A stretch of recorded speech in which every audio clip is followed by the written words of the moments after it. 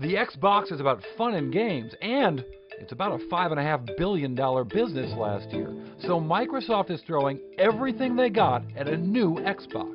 I've been collaborating with all of Microsoft research at a company-wide level. So, world-leading experts in computer vision, machine learning, speech recognition, audio processing, all of it. It all comes together. We combine it with this incredible hardware platform, and that's how we're able to generate the incredible experiences that you're seeing today.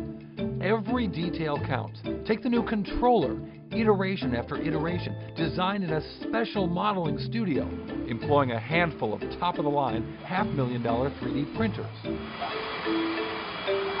So this is the old controller, and this is the new controller. And there are some noticeable differences. Like this thing is gone on the new one. That's right. So we work really hard to take the battery pack that's on the bottom side of the 360 controller, and on the new controller we oriented it so that it's really open now. It's not just design improvements, it's the increasingly complicated operations of Xbox Live. That's the streaming video and other content Microsoft's counting on to lure even non-gamers. Behind this door is what they call the ZOC, the Xbox Operations Center, XOC, a top-secret monitoring facility deep inside the Microsoft campus.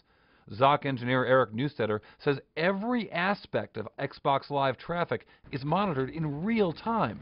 It's the virtual pulse of the internet, where they head off problems at the pass. We've tried to make the system smarter and smarter so that rather than something breaking and users noticing and we have to go fix it, we see it before it breaks and we proactively make that machine stop working, pull it out so no customers are using it, smack it on the head, and then when it's running again, put it back. This is an anechoic chamber, a room with 0 echoes for total silence. It's thanks to these baffles. They're 3-foot-long fiberglass tiles all over the room, on all 4 walls, and on the ceiling, and on the floor underneath this wire mesh floor. This room is crazy. It's totally silent.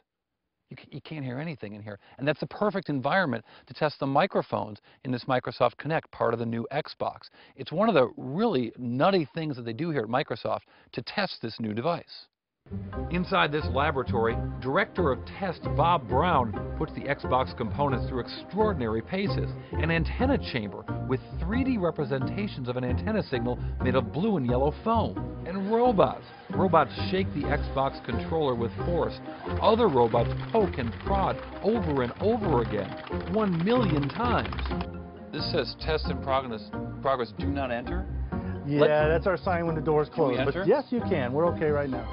So what happens in here? So in this room, what this is our RF chamber, and what we do in here is we test everything from a conductor type scenario where we are... The end result, a powerful new Xbox, which required a ton of work. If you look at just the technology and the hardware itself and the amount of money that we have to spend in R&D just to develop it, it's incredible. Cory Johnson, Bloomberg, Redmond, Washington.